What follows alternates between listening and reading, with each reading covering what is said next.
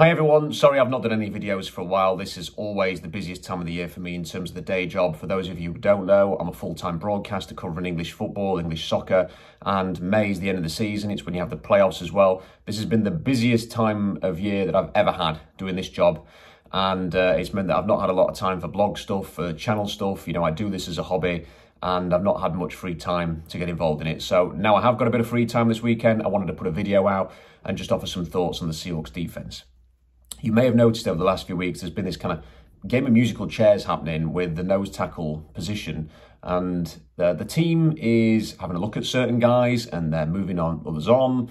They're trying to find somebody, I sense, who can just add a bit of depth and competition in there to that defensive front. And I think some fans are a little bit concerned about this because, I mean, that's understandable. The run defense has not been good enough for a couple of years at least. And in particular, last year was a real concern. And while a lot of other issues and a lot of talent has been added to the team this offseason, there is still that question mark about how good the run defense is. So I want to offer some thoughts on that. First of all, I want to start with some context, though. And this is a point that I made right at the end of the draft.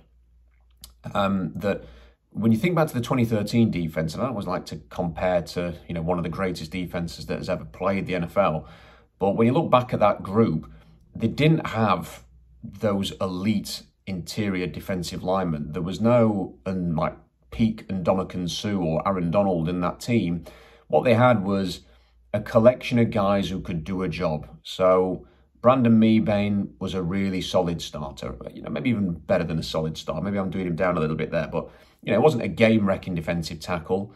They had Clinton McDonald, who was kind of a specialist interior pass rusher, and they had guys who could fit in around that. You know, Red Bryant basically played as an enormous five technique. So it wasn't really that they had amazing interior presence. It was just that they had a decent group of guys, a bit of depth and a reasonable rotation. And I think when you actually look at what they've got defensive tackle right now, it's kind of similar. And it's easy to sort of linger on the nose tackle position, which is essentially a two-down position, and forget that, you know, this is still a team that has gone and made a major investment in Draymond Jones. You know, the kind of move that I think a lot of people were crying out for them to go and do, you know, go make a big splash on the defensive line. And they did that at the start of free agency. And, you know, that was the thing they needed to do. Yes, it would have been nice if they could have gone out and got a really talented nose tackle as well. But, you know, that I don't know who that is. And they went and got an impact defensive lineman, which is what everybody was hoping they would go and do. So first of all, let's just get that out of the way. The second thing I would say is, you know, I'm a huge Cameron Young fan, and anybody who followed the blog or this channel around the Senior Bowl knows that I was singing his praises. I thought he was one of the most underrated players in Mobile. I think that there's a reasonable chance that he could be this year's answer to Abe Lucas, somebody who shone at the Senior Bowl, has a lot of the things that you want at his particular position, for some reason is just completely overlooked in the draft process. The Seahawks take him in the middle rounds and he ends up shining, and in 12 months' time we're talking about how the heck did they get that guy in the fourth round, and in Abe Lucas's case the third round. I think there's a decent chance of that. So I'm comfortable and confident that he's going to be better than maybe most people expect there. So that's the first thing I would say about, the second thing I would say rather, about the Seahawks defensive tackles and their interior line.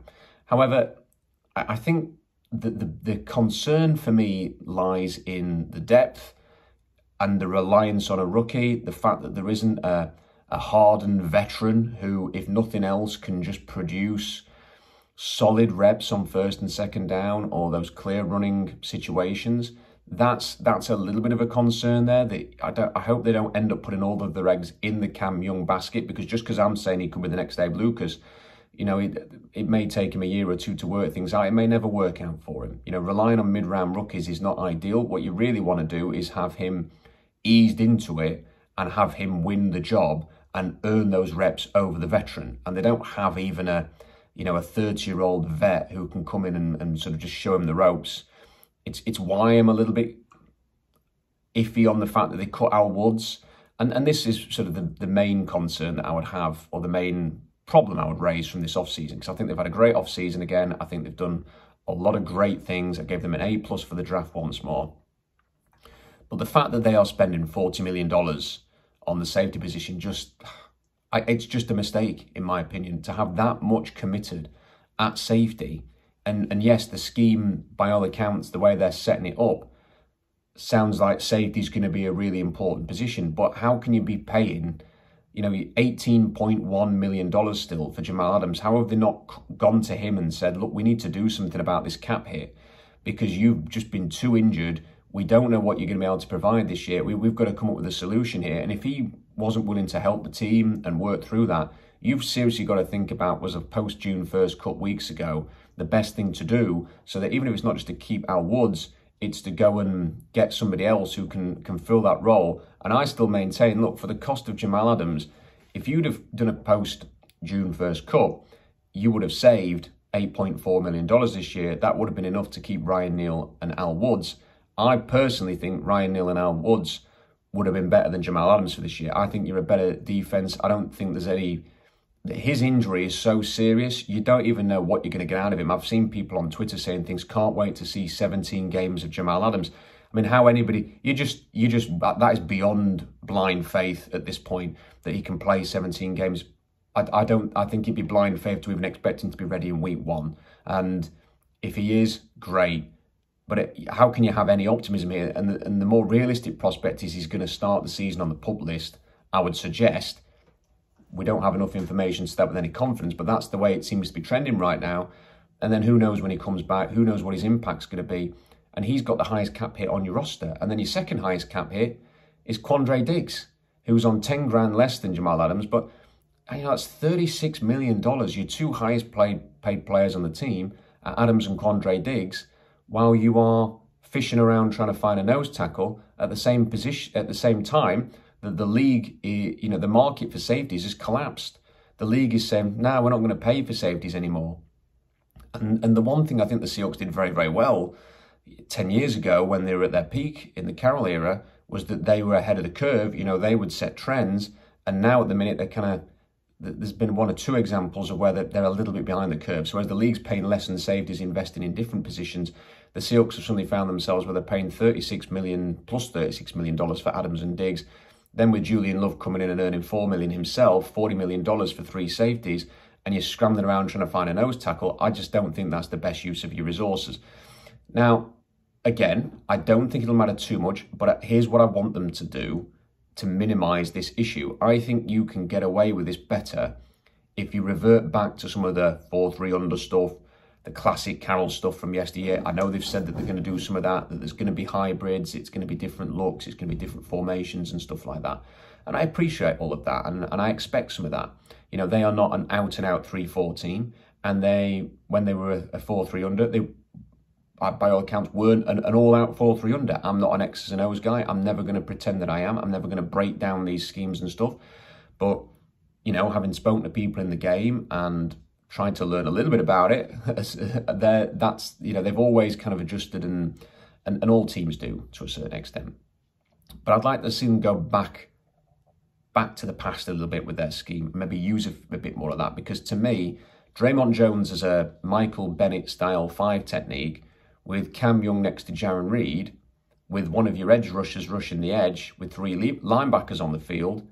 That to me feels like gives you a better chance to stop the run and still get some pass rush, because we know Jones can do that.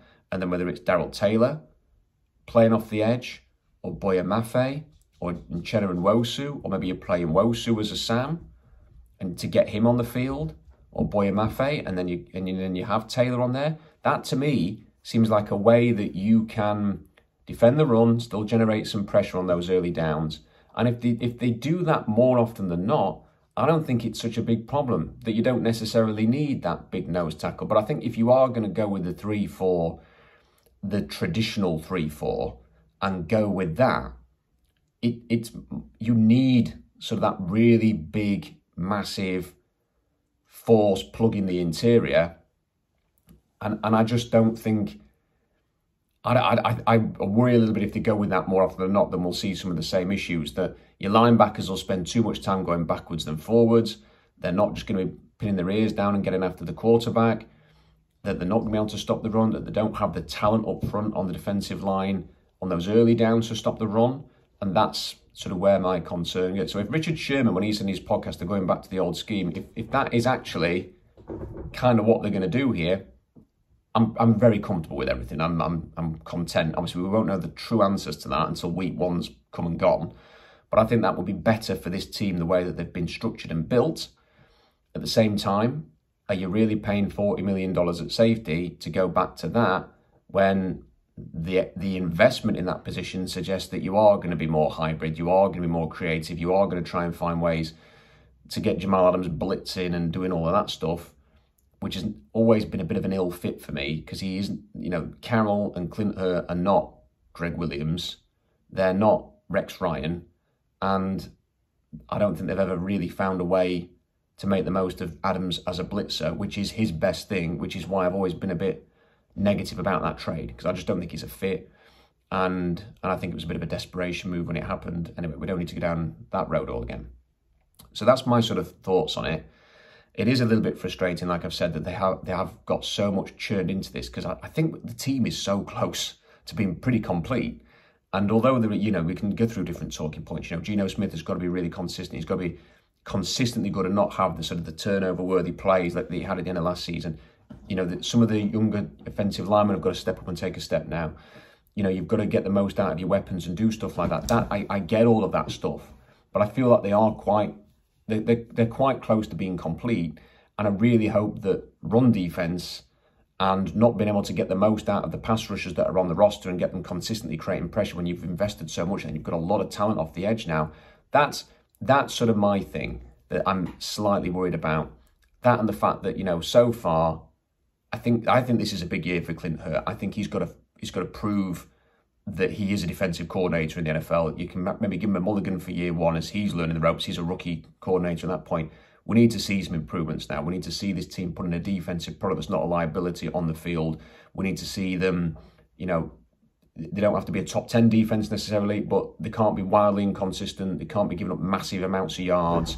They can't be hopeless against the pass or the run and mix in and out of that. They need to be somewhat more consistent. They need to find a way to create consistent pressure, week to week, find some pass rush there that is consistent, and they need to be able to stop the run. So those are my thoughts. I'm still very positive about where this roster is. And it's June. I'm recording this on June the 4th. I wish it was September the 4th already. I can't wait for the season to start. I do think there's a lot of optimism about the Seahawks moving forward, but there's just a few thoughts on the defense where they are at the moment. And there's nobody out there. I've had a look at the free agent list. There's no veterans. I've had a look at potential trade candidates. I'm struggling to find any there as well. So I don't really know how they're going to solve this problem, getting in a big veteran productive nose tackle. I just don't really see it. So I think it's something whereby it could be a talking point throughout the year. And maybe in 12 months, we'll be talking about it a lot more, that they need to go and get that. But if the defense continues to struggle, who knows where the defense is going to be in a year's time. So anyway, those are my thoughts. Let me know what your thoughts are in the comment section. Hit the like button, always really important for the channel. Subscribe if you haven't so you don't miss a video. Check out SeahawksDraftBlog.com for more analysis. Until next time, bye for now.